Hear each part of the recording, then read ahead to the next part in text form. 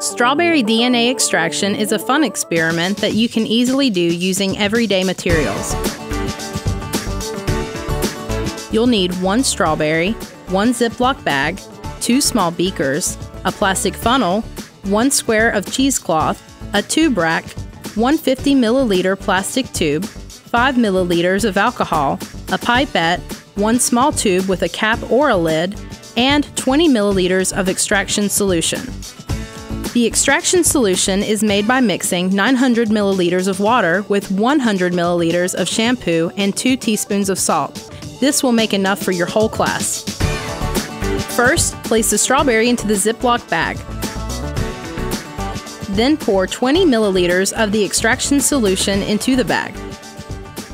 Close and seal the bag, removing as much air as possible. Use your hands to gently mash the strawberry in the extraction solution for 5 minutes.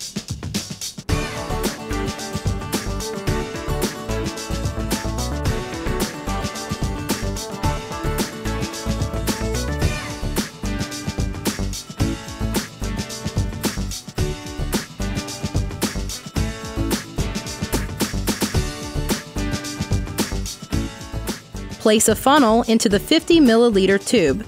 Next, place a piece of cheesecloth inside of the funnel. Open your Ziploc bag and pour the mixture of strawberry and extraction solution through the cloth and into the funnel.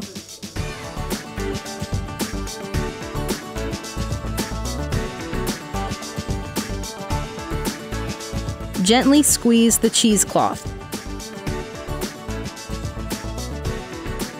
Once all the liquid has passed through the cloth, throw the cloth away and remove the funnel.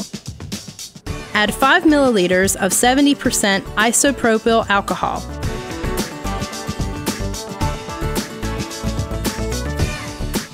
Hold your tube to eye level and observe. The DNA precipitate looks like fine white strands of cotton fiber, almost like spider webs.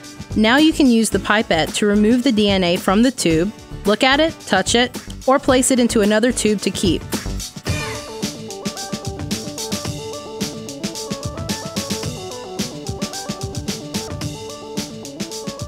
Now you've successfully extracted the DNA from a strawberry.